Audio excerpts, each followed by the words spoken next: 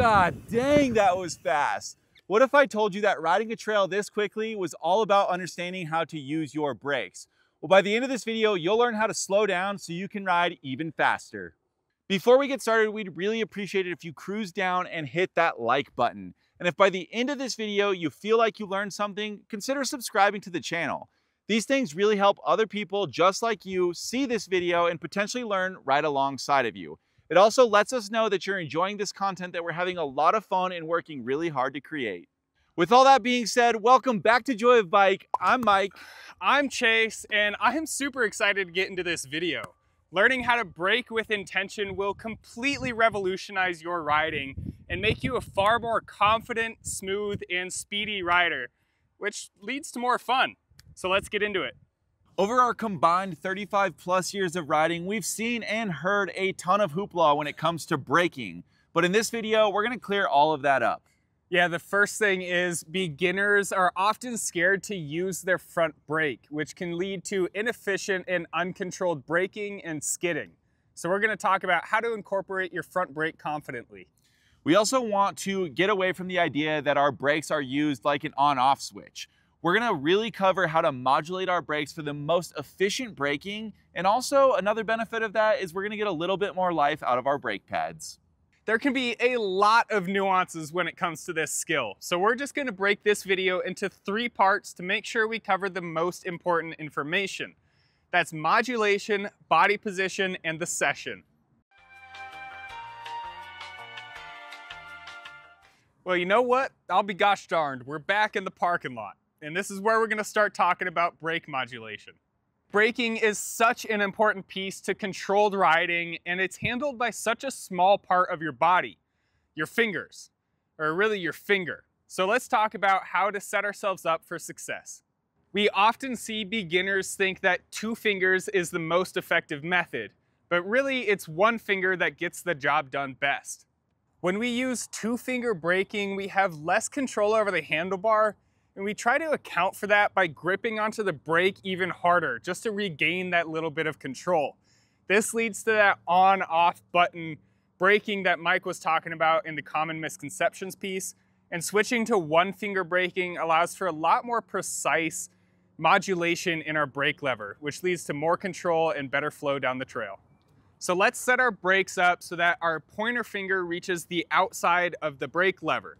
This gives us the most leverage and control over our brakes. The angle of your brakes and the distance between the lever and the handlebar is often up to personal preference. So don't be afraid to play around with this and find what works best for you. Now that we're holding onto our brakes appropriately, find the bite point, or the point where our brake pads make meaningful contact with the rotor. Squeeze until your lever engages. This is where all of your braking happens. Modulation comes from the amount of pressure you put on this bite point. Think of it like driving your car. There's 2 different ways that you brake. You're either gently braking to manage speed over time, or you're braking really hard to cut speed quickly. Braking on the bike is no different. Applying a little bit of pressure into this bite point is for speed management, while applying a lot of pressure into that bite point is where we get hard braking. Ride around in the parking lot to get an understanding of the differences between these 2 types of braking. Apply even amounts of pressure between your front and back brake, and pay attention to how your bike and body react as your bike slows at different rates. Now, if you feel like you're being thrown forward, don't worry. We're gonna get into how to account for that in part 2.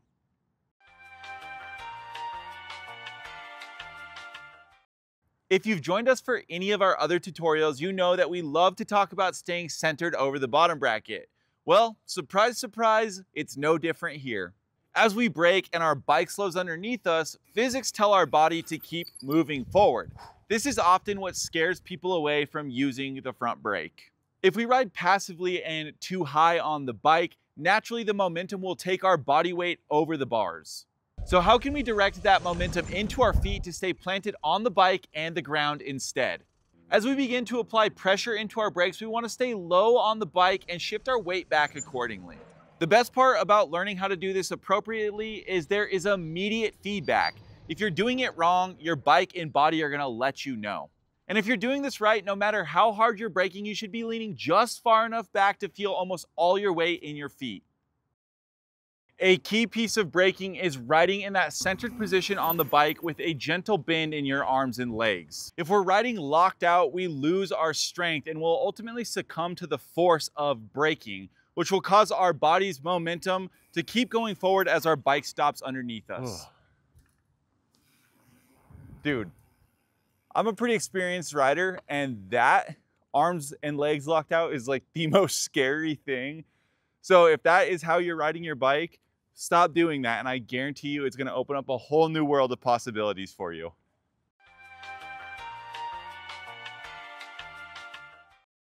For our first pro tip, I want to talk about how to take advantage of your front brake. Now, as you get more comfortable with the basics of braking and understand how to adjust your body weight accordingly, start playing around with incorporating a little bit more front brake than you do back brake. Ideally, we want a ratio of around 60% front brake and 40% back brake. As you slow, all of your forces load pressure onto your front wheel and not your back wheel. This increase in pressure also leads to an increase of traction, which allows for more efficient slowing. And if you are appropriately adjusting your body weight to respond to the forces of your bike slowing under you, you shouldn't have any issues with flipping over the bars. Our second pro tip is a little bit more advanced and nuanced, so let us know if you want to see a full video dedicated to it. But we want to talk about when it's appropriate to brake. As a general rule of thumb, we want to brake when the trail is smooth enough to allow for it. Braking over rocky and technical terrain will keep our tires from rolling over those rocks and our suspension from responding to the bumps appropriately. Braking during corners leads to a loss in traction, which is the main thing that we want in those moments. Identify the best spots to do the majority of your hard braking on smooth stretches of trail before the technical sections or corners.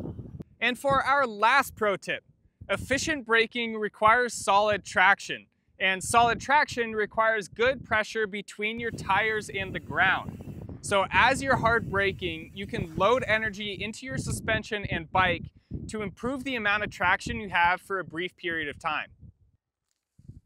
Wait, are you talking about traction? Well, I guess this is a perfect time to talk about our coffee business, Traction Coffee Roasters, because without traction, none of these videos would be possible. When we're not hard at work creating these videos, we're hard at work at our coffee roasting location, which is where all of our coffee is roasted by riders for riders.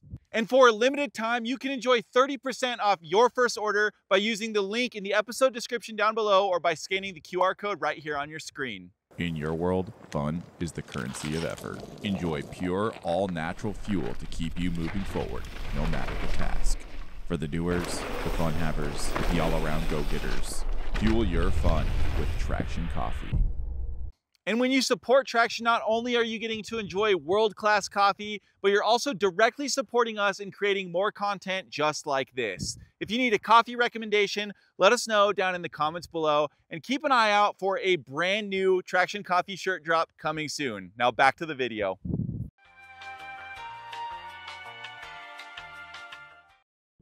Now let's put what we just learned to work. Identify a section or two on the trail to start having a session. And if you're strapped for time, of course you can just use a parking lot.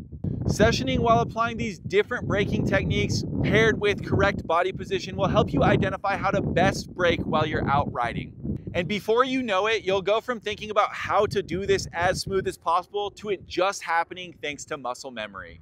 You don't need to go fast during these sessions either. Learn how to control your speed and manage it skillfully, and before you know it, you'll be going fast naturally. Remember, speed should never outweigh skill. That's a recipe for disaster. Sessioning just like this is one of my favorite things to do on a bike. So speaking of a session, I think it's time for the Joyride.